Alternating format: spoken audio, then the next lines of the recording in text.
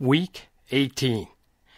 You know why we call it Week 18? Because it's the 18th week that we have been trying to read through the Bible in a year, starting in January. That's why. So if you're keeping up, we're at Week 18. This is Spiritual Rants, by the way. This is Jerry Rothhauser. And Week 18 means April 30th through May 6th. Judges 11 through Ruth. John 1. We get all the way to John in the Gospels through chapter 4, verse 54. Psalm 101 to 105 and Proverbs 13 through 27. Now, what we try to do in the shortened version of Spiritual Rants every week is touch on an important topic. Now, if you listen to last year's, which I post up again every week this year, you'll hear the highlights of just about everything in that week's reading. But we've been talking about spirituality. What's it mean? What's the Bible say about it?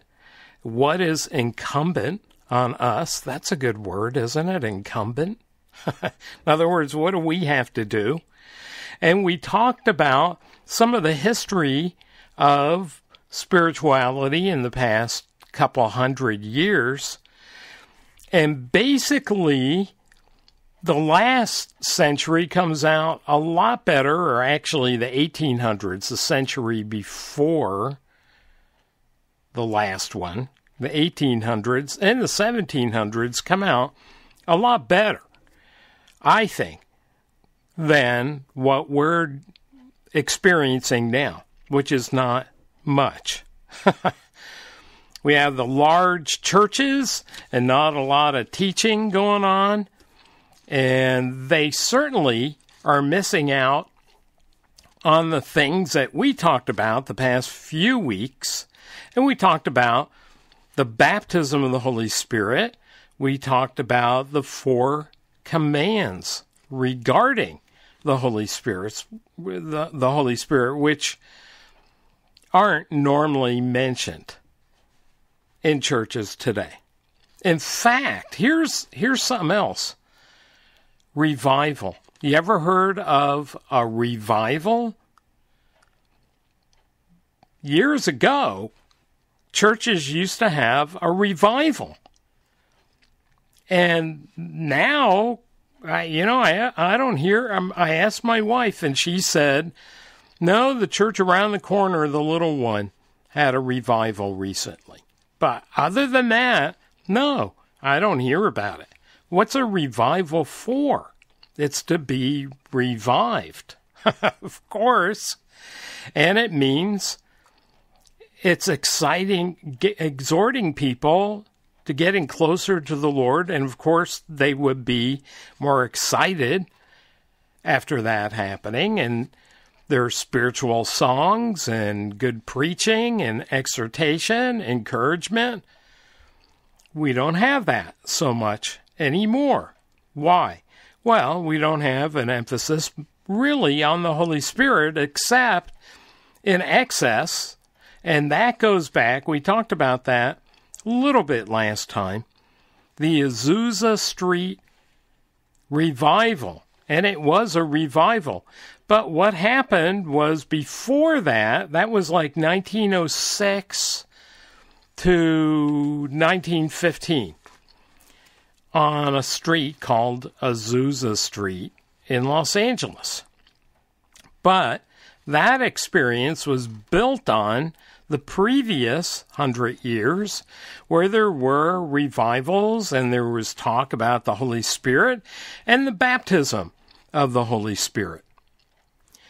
And as we pointed out a little bit in last week's, and I think the week before that too, in the podcast, that it's based on basically a faulty doctrine that comes out of the book of Acts.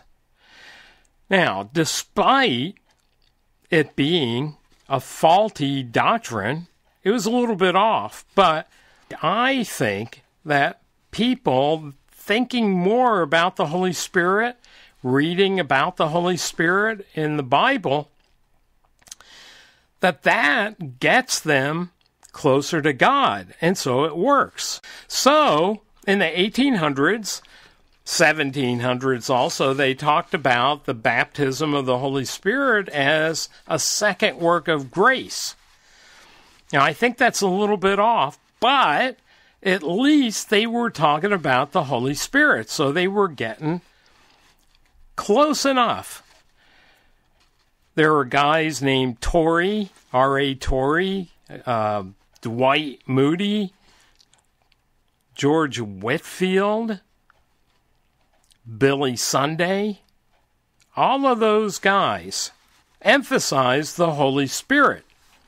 In fact, there used to be conferences back in those days that talked about holiness. Well, you don't hear about that much today, do you? Here's the other side of that coin, sin. And when you go to a revival, usually there is some talk about sin. Think about your life. Are you sinning? You know, what kind of sin? How can you clear it up? Right? Those kinds of things get you closer to God. Now, those fellows I mentioned, Torrey, Moody, Whitefield, Sunday, believed in a second work of grace called the baptism in the Spirit, and that erupted at the Azusa Street revival in Los Angeles in early 1900s, where then they got into excess. They got into too much on tongue speaking and gifts and all of that, and they got excited about the Lord, which was a good thing. And as I pointed out, I think it was last week, that churches out of that tradition, even to this day, do more evangelism, in my estimation, than any other kinds of churches. They go out and tell people about the Lord. So that's because the power of the Holy Spirit is associated with them in their lives. So where it comes from, and I'm just going to do this briefly for you theological heads, you know, like there's people into cars and they're gearheads, right? Or tech geeks. But if you're a spiritual Bible geek, then you may want to know this. You go through the book of Acts, and it looks like, and I call that the law of first thought, which is usually wrong. You know, you read something in the Bible and you think, oh, it must be such and such. And then you study it a little bit more and you find out, no, I guess not. And this is one of those. Acts 8 and 9, the gospel went to the Samaritans, well, first to the apostles and disciples. Acts 2, on the day of Pentecost. And in John 20:22, Jesus said, receive the Holy Spirit, and he breathed on them. So it looked like they had a second work in Acts 2. And Acts 8, the gospel went to the Samaritans, and it looked like they knew something about Jesus, and then afterward received the Holy Spirit. It looked like a second work.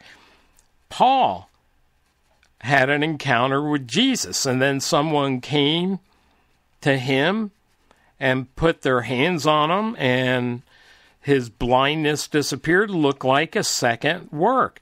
The Gentiles, the gospel went to the Gentiles then. In Acts 10, looks like they had a second work of grace. And the disciples of John, finally, in Acts 19, look like they had some knowledge about maybe Jesus or baptism, but not about the baptism of the Holy Spirit.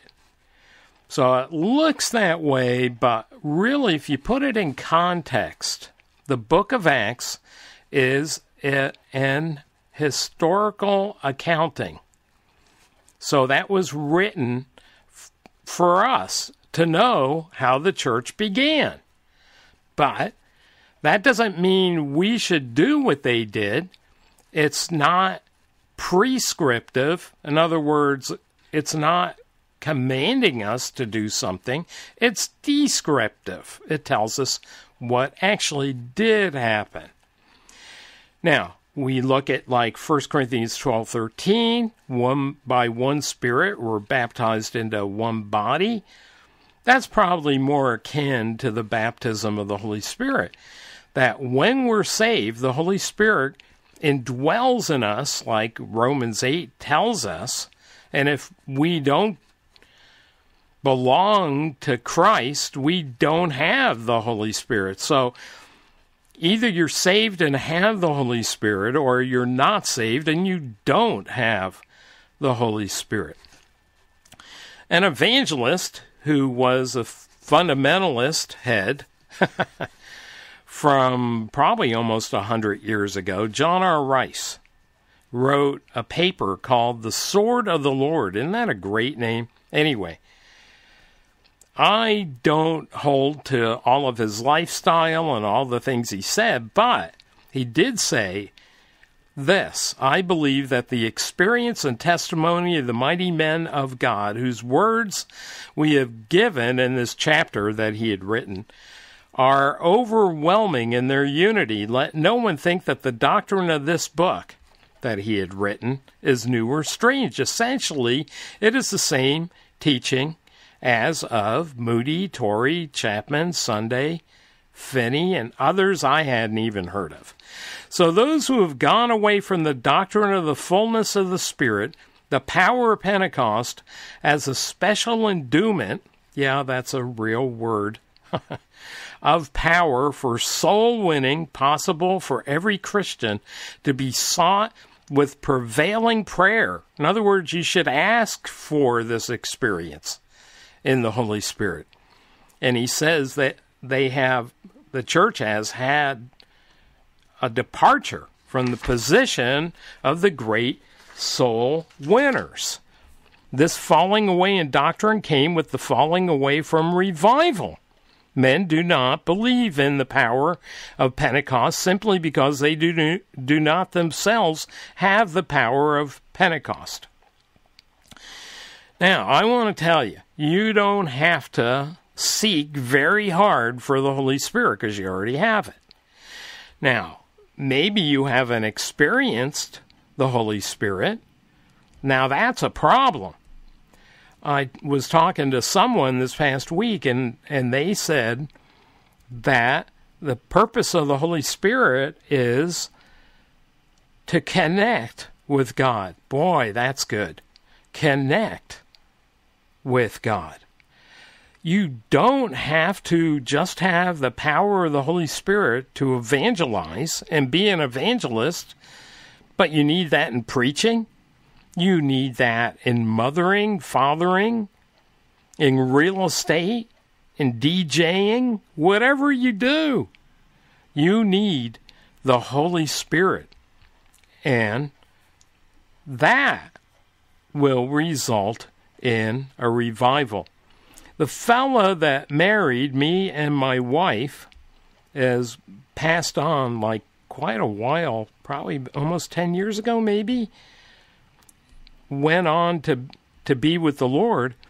He always talked about revival, revival, revival. He tried to get churches to get involved in revival, and they didn't. So when he was put away, I made a promise to him. I'm going to try to excite people to revival. And I thought, I don't even know what that means. And I really didn't do it because I didn't know, what that meant or what any church or person should do. But I just told you about it. Now, one thing we don't want to leave out is 1 John 1:9, the confession of sins. We don't talk about holiness. We don't talk about sin, but we should.